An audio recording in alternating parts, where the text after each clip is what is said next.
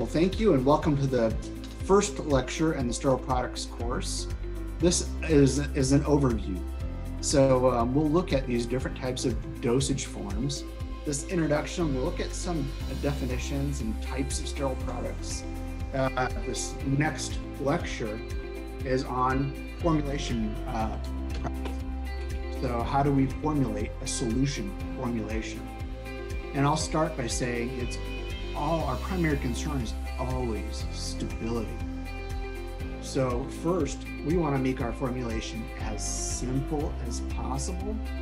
But our last lecture, sterile dispersed systems. So those formulations with insoluble solid particles suspended in a liquid medium.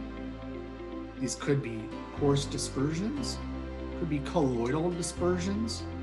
Today, we are going to build on what he talked to you about yesterday and go a little deeper into the formulation and the process development during lyophilization. And also we'll talk about the equipment, both the laboratory scale freeze-dryer as well as the manufacturing freeze-dryer.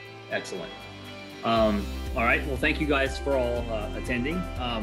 The presentations I will be giving today involve the one you're looking at now, which is so over here in display, and I understand you don't see this as close as I do, so I'll bring them.